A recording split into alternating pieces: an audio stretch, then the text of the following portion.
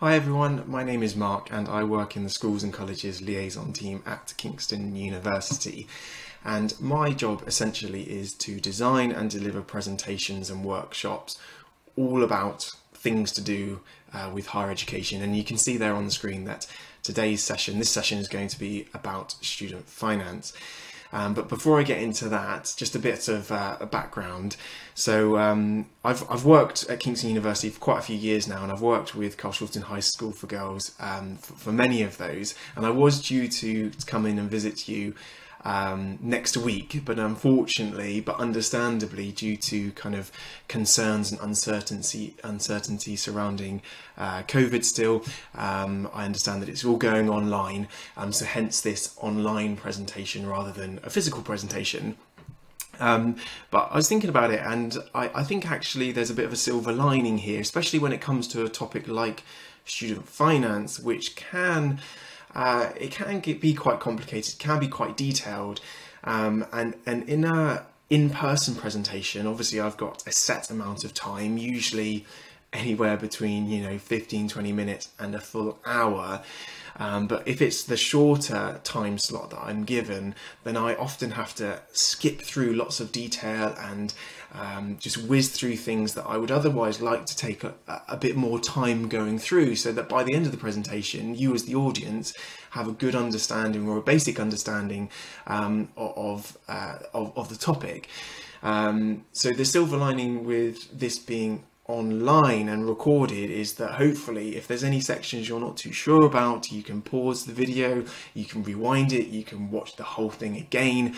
So in fact, I'd like to think that it's not intrinsically negative that it's virtual than as opposed to in person. And yeah, like I said, there are going to be points where there's quite a bit of information on screen. There's perhaps suggested links that you can pause the video, make a note of those, whereas in person that would be a bit more challenging. Anyway, student finance explained. Let's make a start. So a quick note, due to devolution, there is variation across the 4 nations of the UK, and I don't want to bore you with the structure of the student loans company, but it's worth just mentioning how it works, because you might, when you do your own research, and I understand it's parents and guardians and students that are watching this video, as you do your own research, you might see slightly different terms. So it's good to just know where things sit. So the student loans company is like the mothership. I describe it as the mothership. However, as a student, you probably won't have really any sort of dealings with them so much. You will actually have dealings with your funding body, and there are 4 funding bodies that exist: Student Finance England, Student Finance Wales, Student Finance Northern Ireland, and then the Student Awards Agency Scotland. And I'm making a bit of an assumption here because I don't know exactly who my audience are, but I'm assuming that most of you, or the students that are applying and thinking about going to university, you are what's called ordinarily resident in England, and as a result, Student Finance England will be your funding body. I might interchange terminology with this.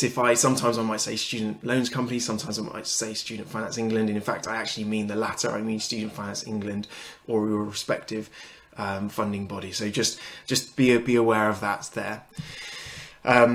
So the figures that I'm quoting are correct for 2022-23 entry. They were released at the end of last year, so they are up to date, and I assume this is a year 13 audience. But if you are in year 12 or earlier, don't just switch off.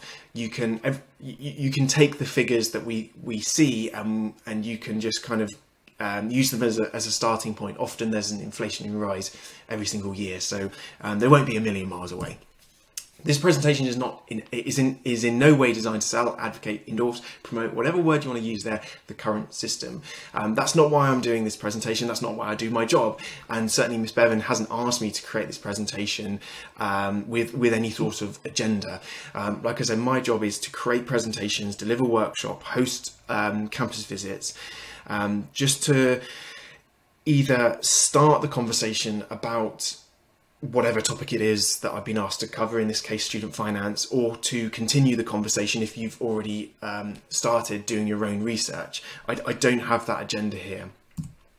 I simply want to make sure that everyone who's thinking about university, plus parents and guardians, those of you who are watching as well, because you are, key players in the equation, as we'll see later on, has a basic understanding of how student finance actually works. And we don't have the time during this presentation to go through the full eligibility criteria, and neither would we if we were doing this in person. So this is perhaps something that I will have to leave to you to do, because it's a case of looking at your own individual circumstances and then applying them against the eligibility criteria. And for the full details, you've got the government website there on the screen, Student Finance Who Qualifies. Perhaps, like I said, pause the video, make a note of that URL, because everything that we're going to talk about in this presentation is assuming that you have done that research and that you are eligible. Me talking to you about this doesn't mean that you're automatically eligible for student finance. You have to do that and make sure that you are checking the system there.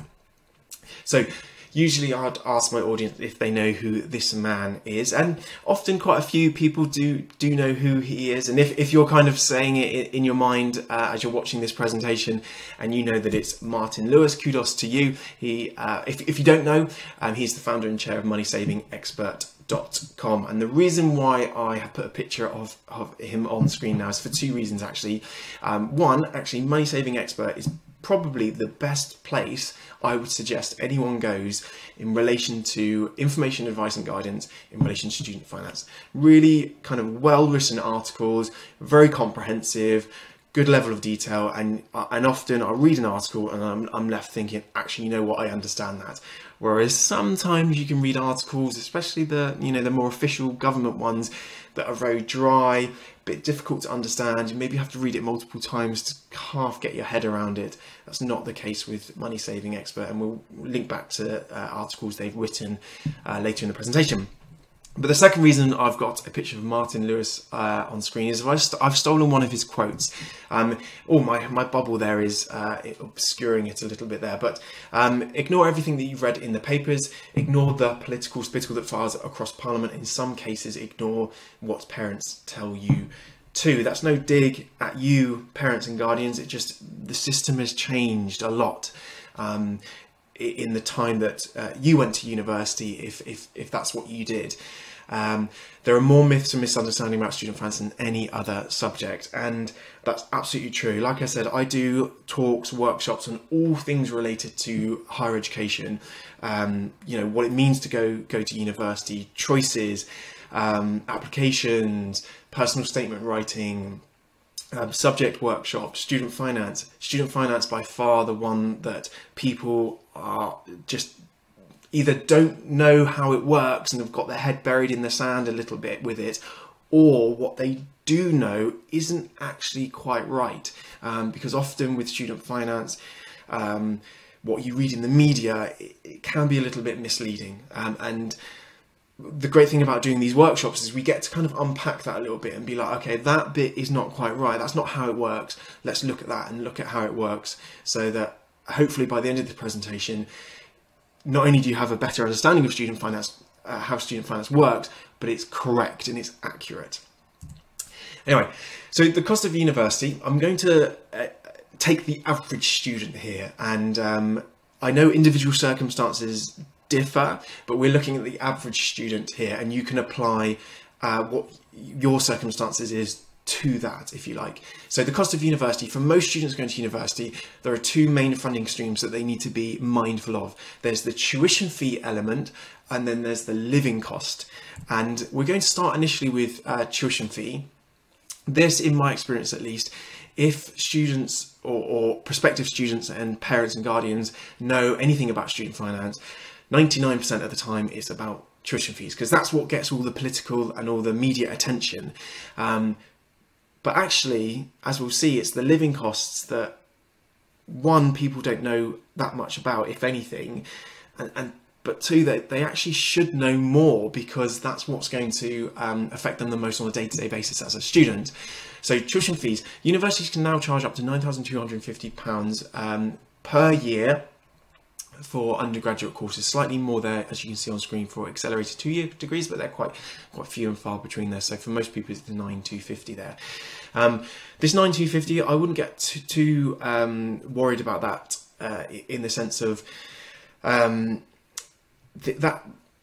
the price tag of university. And as we'll see, as we go through this presentation, we'll unpack the information. There is a big difference between the price tag, the apparent price tag of university, and what students actually end up paying. So that 9,250, just kind of, I hate the phrase, but put a pin in it, it will make more sense later in the presentation. Eligible students will not have to pay their tuition fees up front. It's paid on your behalf by your funding body, and you don't pay it back until you finished university and you have the means to actually make those contributions. We'll talk about repayments later on. Both eligible full and part-time students can have their fees covered by what's called a tuition fee loan. That's the term there, tuition fee loan. It's non-means tested, which means that providing that you fulfill the main criteria, eligibility criteria that we previously mentioned, it doesn't take into account other factors about you and where you're studying and where you're living, which isn't the case for the living costs, but for tuition fees, which we're concentrating on now, it's non-means tested. So if you are eligible for it, you will have that 9,250 covered in its entirety. And it sounds obvious to me. I went to university, and perhaps any students that are currently at university, but you don't actually see this money. It doesn't get transferred from, say, Student Finance England's account to your account for you to then pay your university. That doesn't happen at all. It goes straight from your funding body, Student Finance England, I assume, straight to your respective university. It doesn't come via you. Foundation Diploma in Art and Design, I'll mention this very quickly because there's usually a couple of people in the audience that this is relevant for.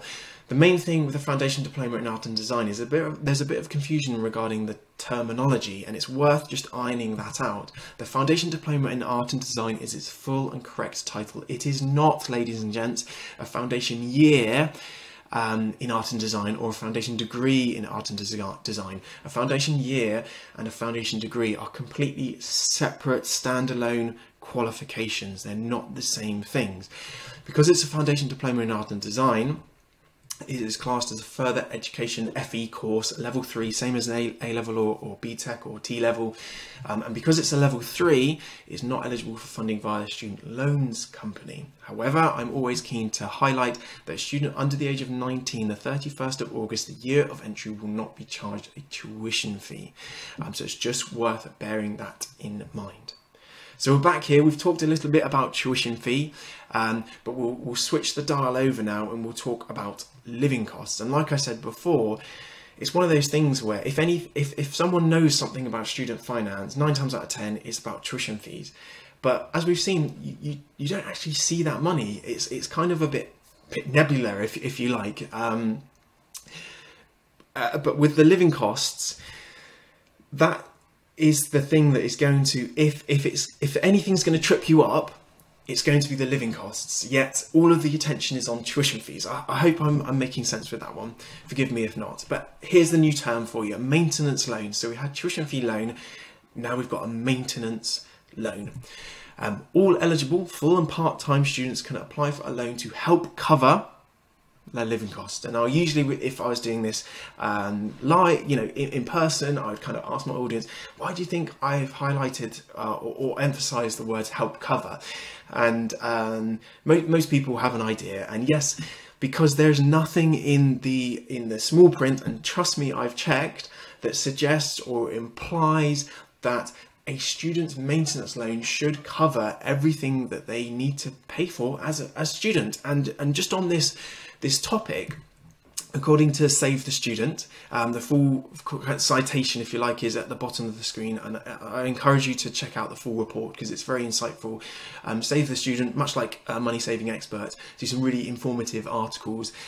Save the Student seem to do a bit more kind of survey-based work, and this is what I've pulled out for this presentation. So Save the Student discovered that the average student is about £340 a month short. So this is between the money they receive from the government in terms of the maintenance loan and the money going out in terms of their living costs. Now, this isn't a budgeting presentation as such, but I thought, I'm doing a recording, I've probably got a bit more time to talk, so let's maybe just go into this topic a little bit more. So another research, this actually came out at the end of last year, so hot off the press. So according to Unipol and the National Union of Students, the average student, and again we're talking about the average here, rent alone consumes 88% of their maintenance loan in London and 72% of their maintenance loan outside of London. So again, I'm not saying this to spark fear into anyone or to put anyone off. Again, I don't have that agenda. My job really is just to say, hey, here are the facts. This is how it works. This is the reality for the average student going to university these days. And then you go away, you do your own research, you do your own calculations and see how that kind of then affects you. And again, this isn't about budgeting, but you know, we're talking about accommodation, and there's a few other things that it's always worth mentioning whenever you're talking about accommodation and money in general.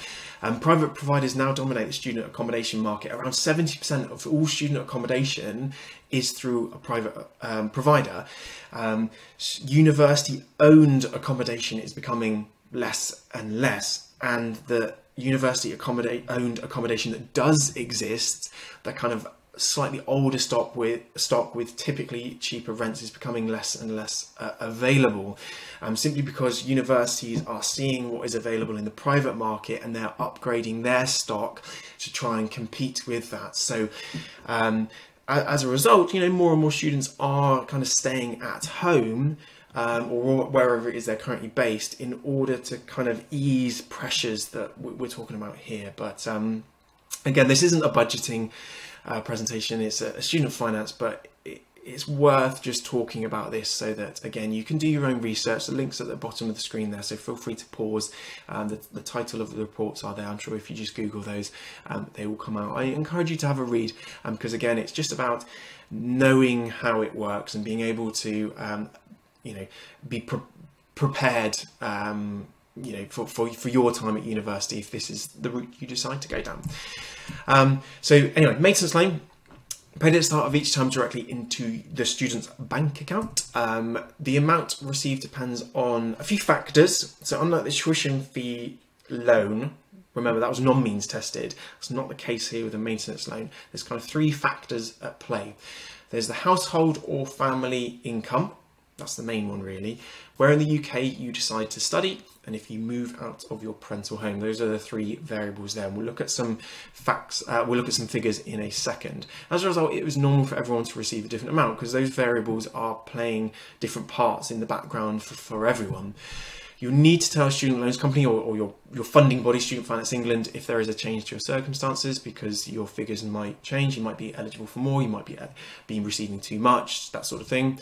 And it's important to note you will not receive the first allocation of your maintenance loan until you're registered with your university as part of the enrolment. And the reason why I say this is because that might not be until the second, maybe if there's delays, third week of term in September. You know, worst case scenario, maybe even early October, and so I'm sure you can imagine there will be things that you need to pay for, maybe a deposit on accommodation, pots and pans, a few core textbooks or something like that, and students quite rightly think, oh, I'll use the first allocation of a maintenance loan to pay for those things. However, if you're not getting your first allocation of your maintenance loan until the second, third week of term, you might already need to have paid for those things. So I'm sure you get what I'm saying here. So we'll look at some figures here. Again, these are the figures that are correct for 2022-23 academic year. So if a student is living at their parental home, regardless of where that is, they could be eligible for up to £8,171 per academic year. That's up to, and there is a range here. There's a minimum amount, which is about half this, and then that's the maximum amount there. If they're staying at their parental home, if they move away from their parental home, or the student holds independent student status, and the full details you can see at the bottom of the screen there. So pause the video. It's quite a strict definition. The main one is if they are 25 or older or care for someone under the age of 18. It's quite it's quite a strict kind of definition. It's not something that you can just kind of crowbar and then they'll be like, oh yeah, we'll class you as an independent student. It is quite a strict definition there. But if you are a student and you fulfill that criteria, that make sure that that is present on your application, because as you see, you can be eligible for more. So away from home or hold independent student status, it splits into two. If you're studying outside of Greater London, you could receive up to £9,706 per academic year. Remember, that's up to. And then inside, if you're studying inside Greater London, as you can imagine, slightly higher living costs, that's reflected in the allocation. It could be up to £12,667 per academic year. And like I said, there's a range. There's a range here. There's a minimum amount, which is roughly half the figures you see on screen. And then there's the maximum amount, which is the figures you can see on the screen. And most students will get somewhere in that range. And the reason why they get somewhere in that range is because of that first variable we mentioned in the previous on the previous slide, the household income. And that leads me to quite a, I don't want to say controversial, but certainly in that direction, this idea of, oh, I'm getting ahead of myself. I've reordered my slides, so I'm going to come back to that. Forgive me, there was a slide that was hidden, so I had to pause for a second there, unhide it, and then recommence the video here. So we were here talking about the upper and lower amounts, the potential controversial issue of the expected, where is it? There it is, expected parental contribution. Now, this is something that admittedly it has not been particularly forthcoming in official documentation surrounding student finance, and credit where credit's due, money saving experts have done a lot of work in relation to this and say actually you need to be more transparent about how this works, and the government have said that they will moving forward be more transparent, and this will feature in the literature. But I don't think that usually will take, that will take a few years to kind of filter through to publications and stuff like that. So it could be that those watching this could be the first time you've heard of this notion of the expected parental contribution, or it's sometimes referred to as the assumed parental contribution. So rightly or wrongly, if you do not hold that independent student status that we previously mentioned, the amount that you will receive as the student in terms of your maintenance loan is directly connected to your household income, i.e. what your parents or your guardians earn. I'm not here to get into the politics of that, whether it's right or wrong. I'm just here again to say this is how it works. And again, credit where credit's due. Money saving experts do a really informative article on this called "How Much the Government Expects Parents to Give Their Children While Studying at University for 2020-2021. The article's a few years old now, I realise, but it's still a very good article, and it talks about the principles of it, and there's an update at the end of the article, I believe it is, which gives a link to the most recent figures, but the principle of it and the explanation is still valid because that hasn't changed in the last kind of two or so years. I encourage every parent guardian watching this to check out that article to understand how it works. The long and short of it, if you like, is if your household income is assessed as being lower, then your child will be eligible for the higher maintenance loan amounts. Then the reverse is also true. If your household income is assessed as being particularly high, your child will then be eligible for the lower amounts of their maintenance loan. That's the in a nutshell, if you like. But again, I encourage you to read the article and read other literature. Don't just stick with Money Saving Expert. There are other articles and websites that exist in relation to this. Do research, just understand how it works. That's my kind of my plea, if you like. What if your income is dropped as a result of COVID-19? There is advice on the government website in relation to this, so if that applies to you, I encourage you, again, pause the video, maybe make a note of that URL there on screen and have a read of it there.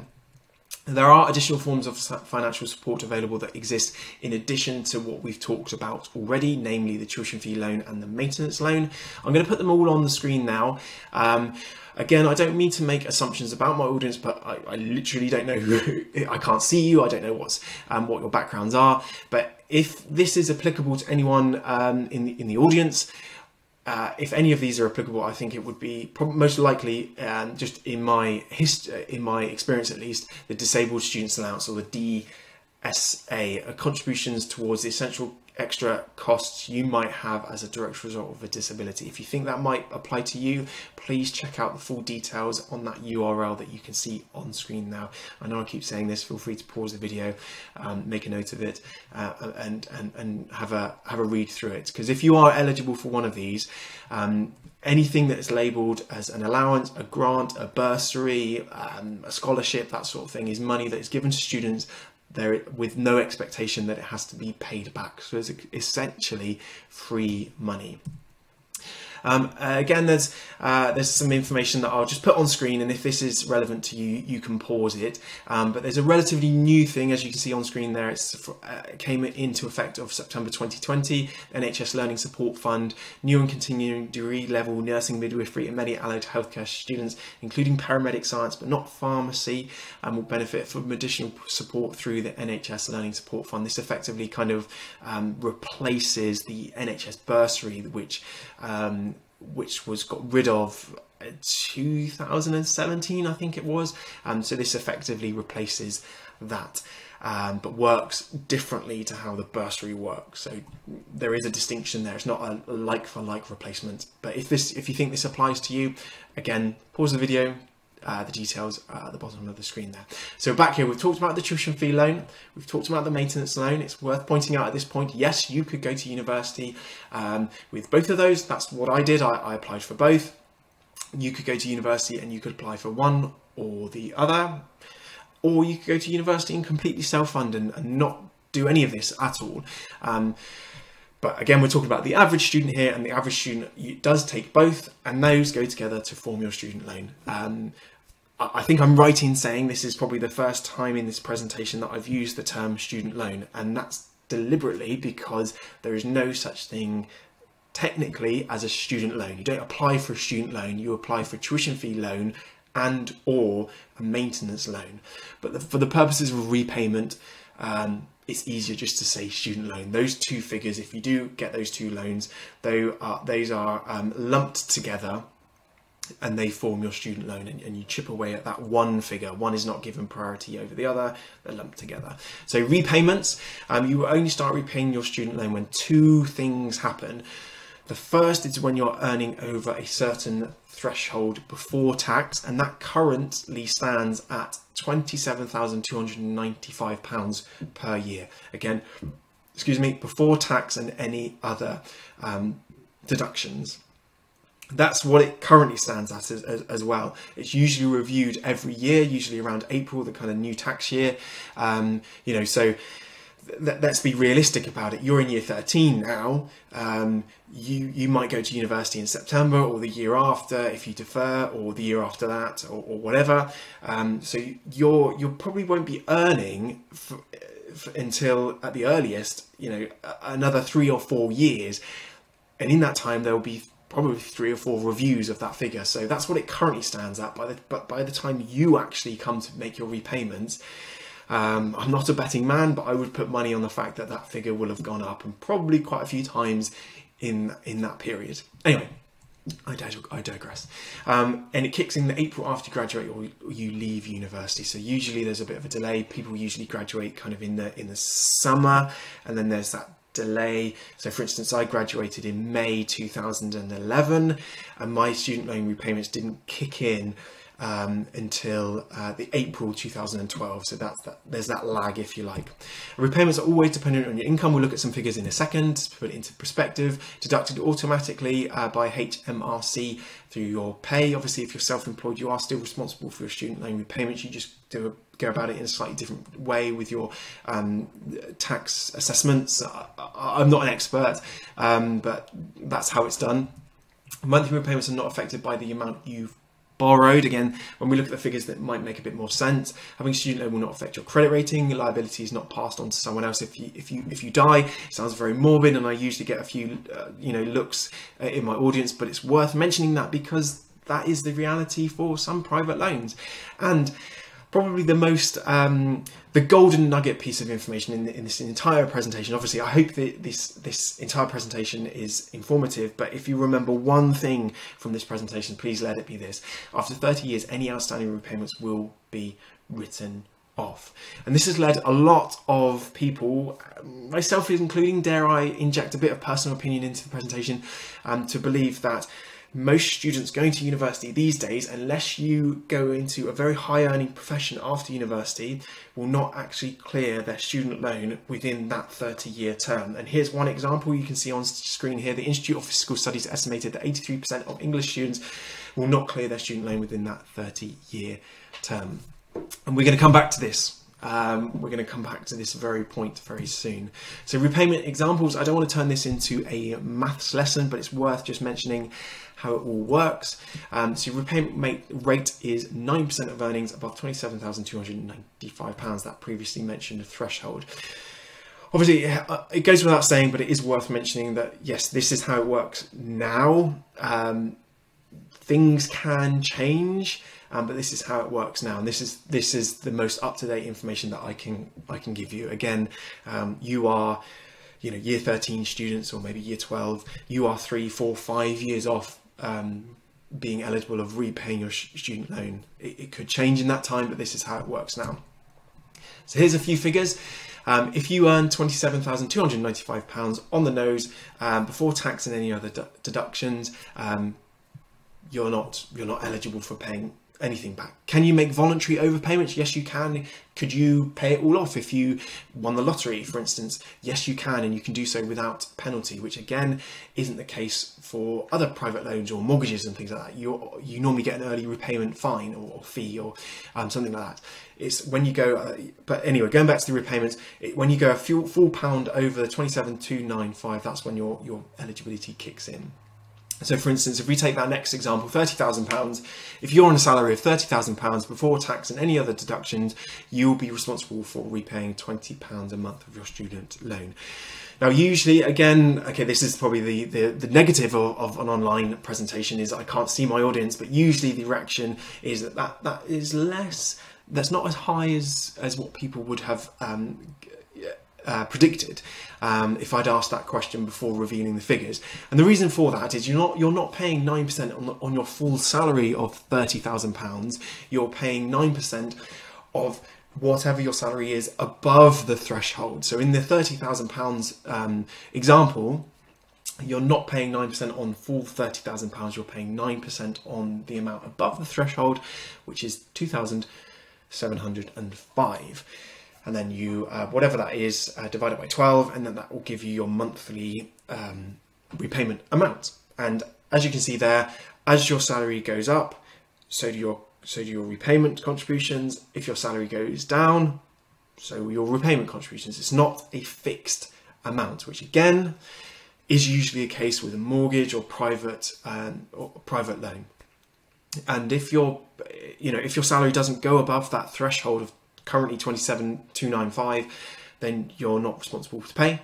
And if you earn and then you maybe go part-time, or you take a career break or whatever, again, as soon as it dips below that threshold, the repayments automatically stop. Interest rates are charged on your student loan. It does fluctuate, so best to look online to see what it is. It's usually the retail price index plus up to 3%. And applied from the day the first payment is made to you or your university. But I usually breeze past that fact intentionally, just because by most calculations, most people won't pay off their tuition fee loan and their maintenance loan on their own.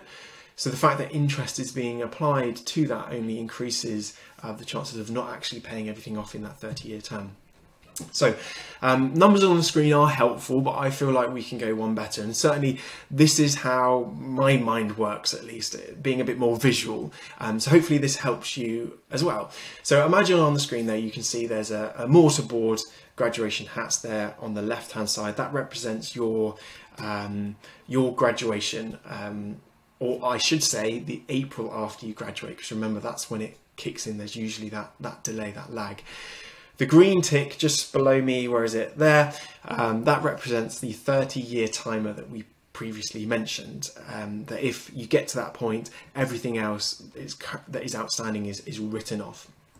So imagine you're fresh out of university, your first job after university, you're on a salary of £25,000 before tax and any other deductions. Let's say, for instance, I know life is not this regimented, but bear with me. Imagine you do that job for 10 years. I usually ask my audience, how much would you repay your student loan? And most people look to each other and they think, oh, this is a bit of a trick question, isn't it? No, it's not. The answer is 0. It's not above the repayment threshold. Could you make voluntary contributions? Yes, you can, but we're going to assume that you don't do that in this scenario. Okay, 10 years has passed, you get a promotion or another job or whatever, you are now on a salary of £35,000. You do that job for 10 years. How much would you be responsible for repaying? You could pause the video and do the calculation now if you want, and I'd be impressed if you do. We know it's something. It's above the repayment threshold, so it's not like the previous 10 years. It is something. It's not going to be 0. What is it? It's £6,934. I stress that is within that entire 10-year period. That's not a year, a month, or whatever. That's within that entire 10-year period. So it's 20 years after the April after you graduated. You're now on another job or a promotion or whatever. You're now on £45,000. You do that job for 10 years. You're getting the format here. Within that 10-year period, you would have paid back £15,934. Ding, we are now at that 30-year timer. After 30 years, you would have paid off £22,868, or the equivalent of just shy of £800 a year. Now, I'm not going to insult anyone's intelligence and suggest that £23,000 isn't a lot of money, because it is, and there is a conversation to be had not now about whether university should cost at all, but that's not why I'm putting these figures on the screen here. If I'd asked people, if I had the ability to ask people, okay, how much does it cost an average student to go to university nowadays? Most people would say somewhere in the region of £50,000–£60,000 a year. That, ladies and gents, is the apparent price tag. Remember, we mentioned this right at the beginning of the presentation, the price tag of university.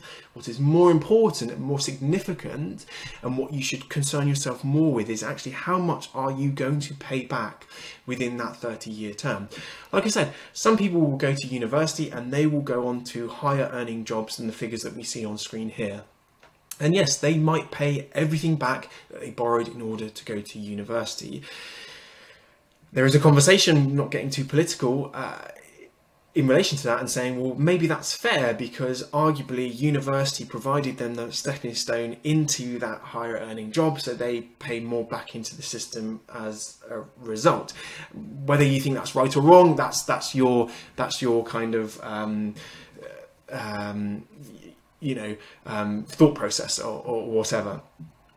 But we've got to talk about the average student here. The average student going to university nowadays will not pay everything back within that 30-year term. And you can plug whatever numbers you want into this equation. Imagine you're earning £20,000 after university. Will you pay anything back? No. £30,000, £2,434, £40,000, £11,434. Ding, again, we're at that 30-year timer.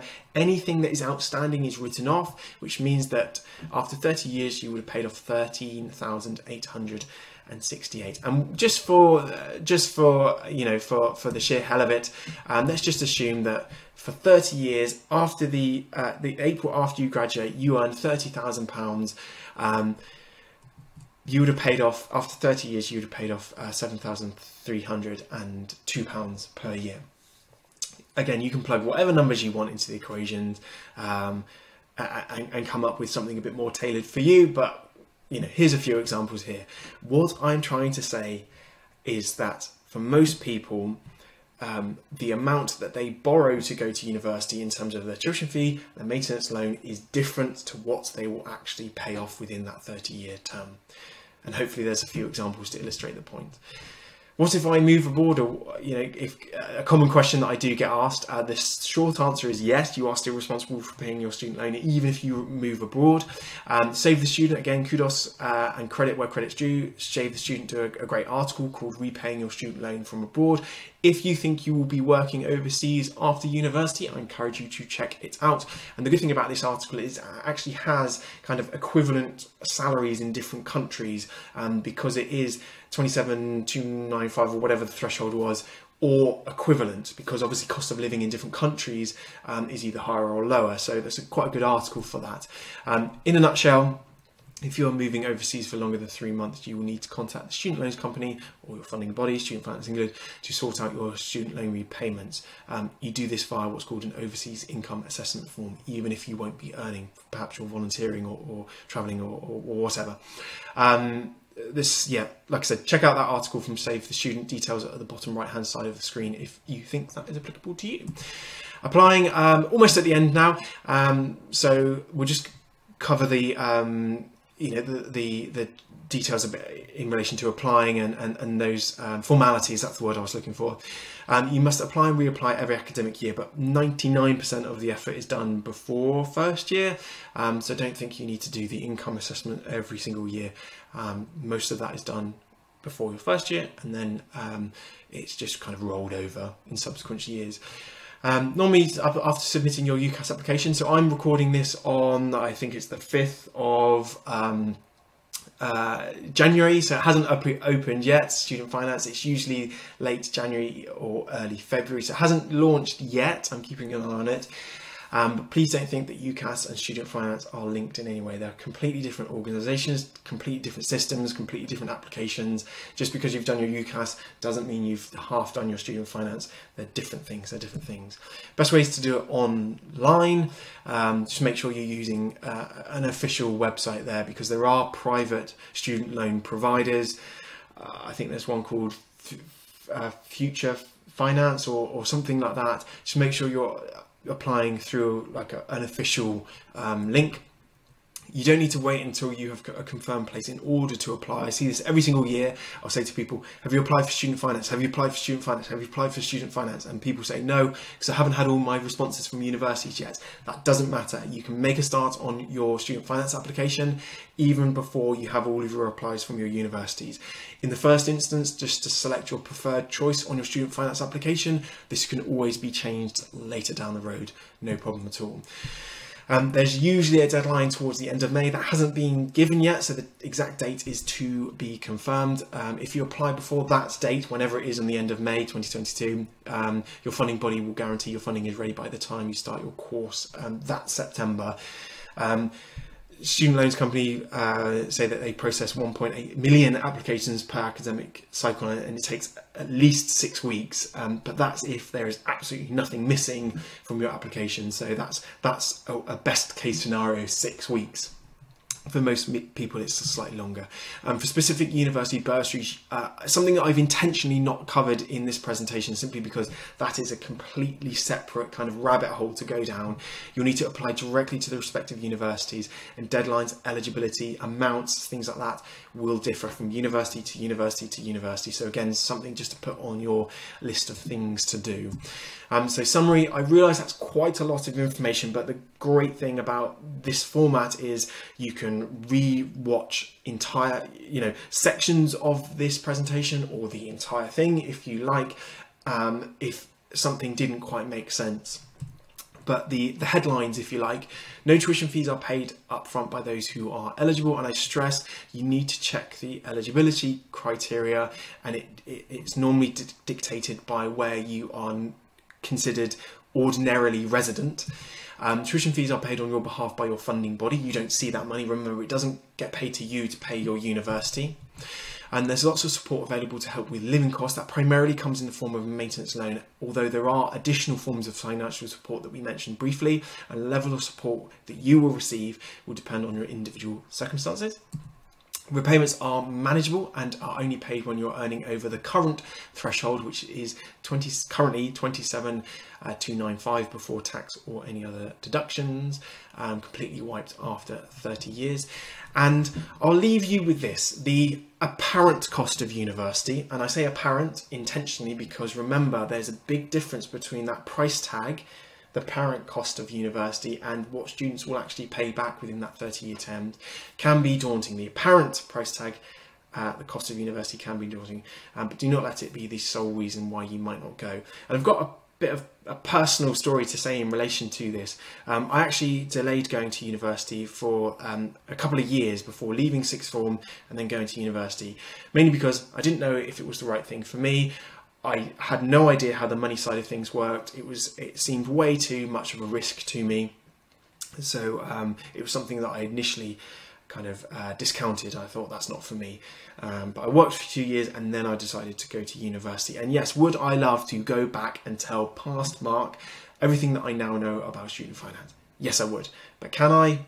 No, I can't. But what I can do is I can pass this information on to you as people kind of just thinking about university. Is it for me? You know, and this information will, you know, hopefully have played a part in your decision-making process. And yeah, like I said, I can't tell past Mark these things, but I can tell you. So hopefully you have found this useful. Again, I encourage you to check out the links that we mentioned during this presentation. Go back, watch sections again, watch the whole thing again if you like. But yeah, hopefully you have an understanding, a basic understanding of how student finance works. And when you do your own research, and I encourage you to continue your research, you'll see different terms and you'll be like, oh yeah, I remember Mark saying this, or I remember Mark mentioning that. And then it all just kind of fits into place. Anyway, I think I'll zip it for now. Thank you so much for watching. Hopefully you've taken a lot away from this presentation. I certainly hope so, and I wish you the absolute best of luck with whatever your next step is.